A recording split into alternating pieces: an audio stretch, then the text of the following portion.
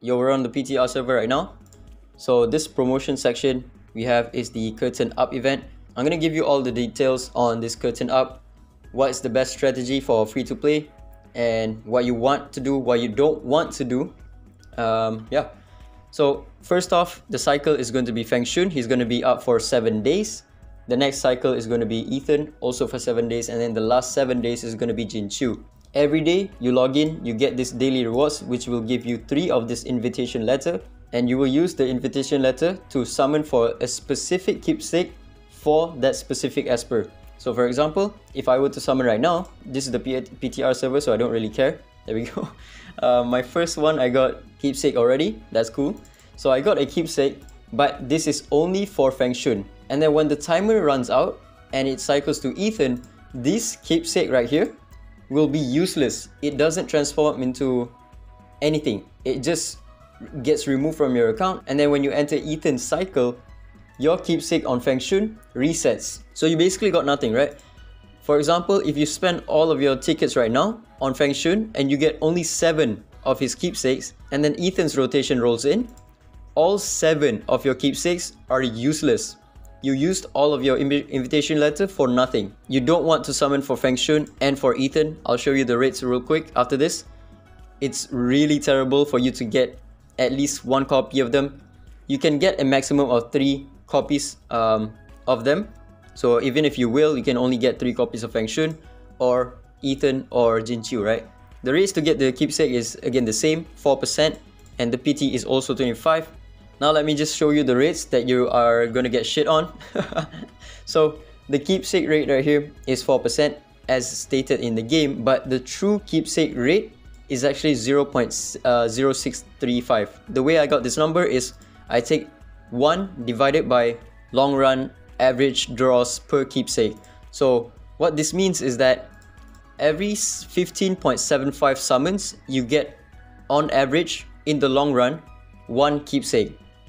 So the rate for 1 keepsake is 1 divided by this right here.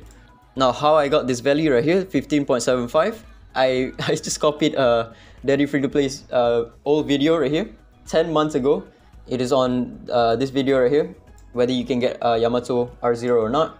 So the exact same rates. Yamato's keepsake is also at 4%. The PT is also 25. And then I basically just take it from this one, right? Average draws per keepsake is 15.75. Because if I'm being honest with you, I don't know how to calculate probability when PT is involved. So I just copied Daddy Free to Play's long run average draws per keepsake right here. And yeah, that's the story behind that. Now this one, average draws per esper, means that how many pulls on average you need to get at least 1 copy of the esper, right? So this value right here is just the long run average draws per keepsake times 8, because you need 8 of those keepsakes for you to draw 1 esper, right? And then this part right here, for you to get 1 copy of esper with the worst possible RNG, which is you basically hitting PT every single time, you would need 200 summons. And then the best possible RNG, which statistically pretty much impossible, is 8 summons. So every single you do, you get a keepsake, right? And also I forgot to mention, the total amount of invitation that you can get from the event is 63, because every day you log in you get 3. So 21 days on the event times 3, you get 63 summons. Now I'm going to show you what are the chances for you to get 1 copy of Feng Shun or Ethan or Jin Chu, and even 2 or 3 copies of them, right? So we'll go to Feng Shun first. Now let me explain real quick on this one. The keepsake rate again is the same for all of the espers. This one, true keepsake rate, also stays the same. The total amount of draws that you can get free to play, forgot to mention this one, free to play is only 21 for Feng Shun, because it's 7 days times 3, you only get 21 summons. So what we're going to find is the probability of you getting at least 8 keepsake, because for you to pull 1 copy of Feng Shun, you need at least 8 keepsake, right? This value right here, there's no equation, because for you to calculate like probability and you're not a programmer, you are gonna bust your brains out. So I instead used a this website right here.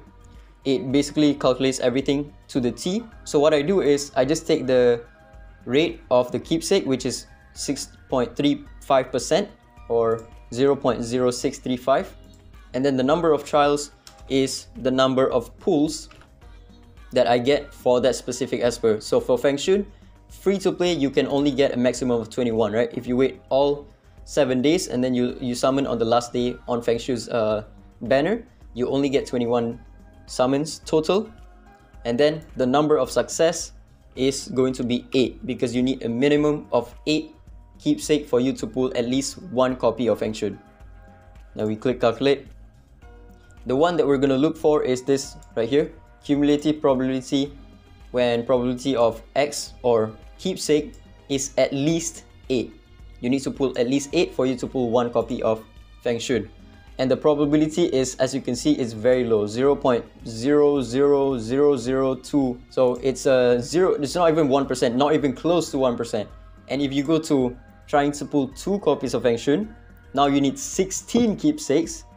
We change the values right here, 16, and this website just shows you that the probability of that even happening is pretty much 0%.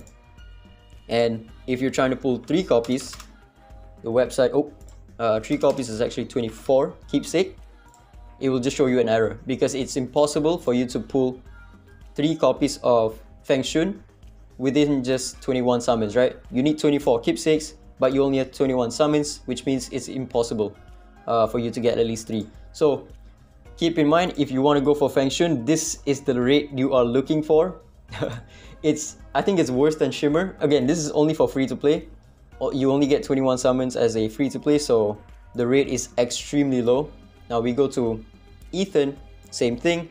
Keepsake rate and true keepsake rate is the same, so we're only going to be looking at the true keepsake rate because this one is already consolidated with the PT system. And then this time around for Ethan, because you have 14 days to store up your invitation letters, you actually get 42 of the invitation letters, right? Again, same thing. We're gonna find the probability of getting keepsake at least 8. Now the rates look pretty decent. It's also still not the best. It's not even 1%. With 14 days of summons, right? Not even 1% for you to get a copy of Ethan. 1 copy of Ethan. It's 0.445%. And yeah, let me just show you. For Ethan, the number of trials, will change it to 42. And then to get at least 1 Ethan, you need to pull 8 keepsakes. We'll take a look at the values right here. Again, same, 0.00445. And for you to get 2 copies, again, the website just shows you 0% because it's almost just impossible. You need the stars to align for you to pull at least 16 keepsakes within just 42 summons. And then lastly, we'll go to Jinshu. For Jinshu, you have a total of 21 days, the whole length of the event, for you to save up your invitation letters and then use everything on him, which means you have all 63 summons on him, right? And you'll see that the odds of pulling at least 1 copy of Jinshu free to play is now over 1%. So we have 4.536, 63 summons, and the odds of pulling at least 8 keepsakes, 0.045 or 4.5%. And again, for you to pull at least 2 copies of Jinshu, the odds are pretty much 0%, and 3 is also almost 0%. So if you take a look at the values right here, all the way from Feng Shun has 0.02%, Ethan has 0.45%, and then lastly Jinshu at 4.5%. So the most obvious strategy for a free-to-play player is to save up all of your invitation letters and spend it all on Jinshu. You do not want to spend it on Feng Shun, because if you spend it on Feng Shun, the odds of you getting him is 0.002%. If you don't get him, all of the keepsakes that you pulled for him are going to be useless, right? So do not do it unless you are a paying player. You can, buy the invitation letter box or packs to get yourself your Jinshu, then do it. But if you are free to play, strictly free to play, you want to skip both Feng Shun and Ethan and then go straight for Jinshu. Even if Jinshu is not the best in this pool, I think Feng Shun is the best out of the 3. You still do not want to go for Feng Shun because the odds of you pulling him is just almost 0, right? And the odds of you pulling at least 1 Jinshu is the highest among the 3. because they put him in the last cycle. Again, let me reiterate, if you are free to play, skip Feng Shun, skip Ethan, do not waste a single invitation letter on them, because you are just wasting them to get basically nothing. When you get keepsakes for an esper that you cannot complete, they will be completely useless. So right here, when the next round begins, the previous esper's keepsakes will be cleared. So if you can't finish it, all of your keepsakes are going to be useless. So it's best to just save everything and then just go for Jinchu. Yeah, this event is not the greatest. I thought it was going to give us at least one copy of free Jinchu. But looking at this, the only way that you can get this invitation letter is from the daily rewards. There's no missions or anything. And it just caps out at 63, right, for free-to-play players. So 96% of you will not get the free Jinchu. Only if a lucky 4% of you will get the free Jinchu.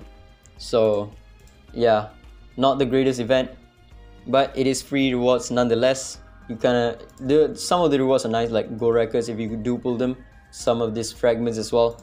It's just, you know, not the best.